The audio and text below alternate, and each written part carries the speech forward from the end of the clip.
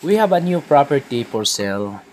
It's two-story house and lot or townhouse located in Mactan Island, Cebu, near airport and few minutes drive from white sand beaches. Then this is ideal for a home office use, meaning it's like you have already a home and you can also have an office. The size is 49 square meters lot area and the floor area is 80 square meters. Actually guys, wa pa gyud ni siya mapuy guys. And it was improved by the owner. I-improve ni pagtrabaho sa owner. So, although the neighborhood is already not the same improvement with this one, with this property. Dili siya parehag improvement guys. Actually, the owner is my cousin. Igagaw gayon.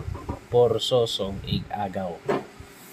Then, she has a townhouse here in Mactan Island, which is very near to the Mactan International Airport, MIPS 1, then Mactan Export Processing Zone 1, then few minutes away from the white sand beaches and Maribago. Ana siya guys. Then there are also white beaches and somewhere in Mactan Island. Then another, it is also accessible to Santa Rosa or Olango Island.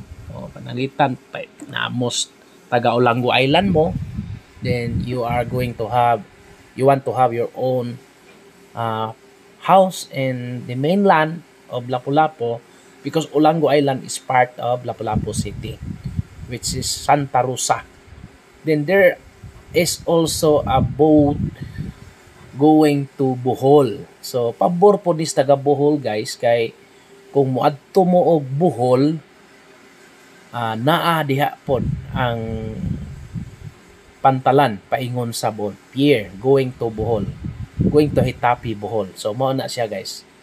And this second floor is an open area. So wa pa man gyud siya ma puy honestly kay kini akong igagaw to amnis sa Hong Kong nakabase. She is living in Hong Kong.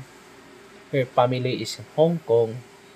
Then only her mother will manage on her property. Then she decided to sell her house or townhouse in this subdivision. Actually guys, it's really a good investment. The price is 4 million pesos only. Negotiable. Others here are pricing too much or more than that. So, barato ra gyud ni siya guys. Honestly lang. Dili siya mahal. Then, walking distance to the highway. So, naaraman siya dool sa highway guys. Mga pila lang ka steps. Few steps from the highway. Then, you need to improve a little because wala pa man niya butangi division. No division yet. So, you need to improve its provision.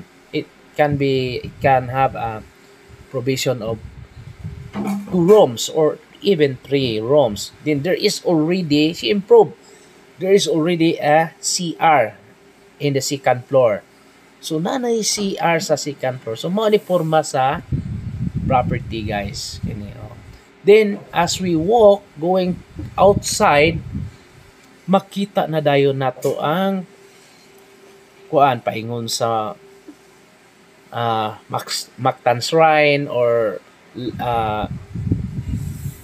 Helton ana paingon sa Cebu, Bohol ana Santa Rosa. And this one on the left side is going to airport. Then there are so many transportation, so di ka mag problema dire. So this is good for what we call home office. So or gusto ka mo arig Cebu, na kay maabtan dayon. Kana paingon na sa dito sa Hilton. or Santa Rosa na silbi. For inquiries, just contact me and please subscribe our YouTube channel. We will process land titles and condominium titles. Thank you.